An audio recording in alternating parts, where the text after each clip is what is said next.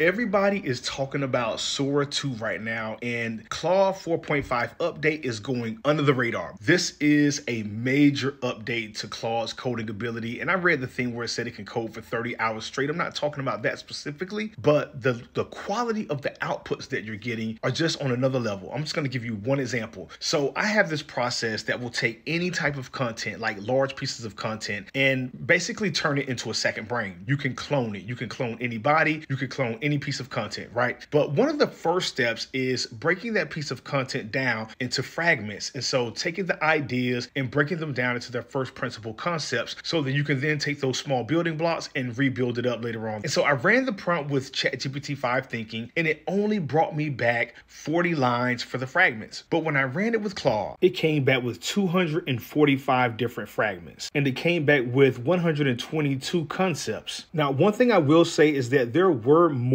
available, right? But the point is, Claude gave it to me in one go. I'm talking about 245 lines. It's much more thorough, it's much more detailed, and they're far more liberal with the resources that they're giving people right now with Claude Sonnet 4.5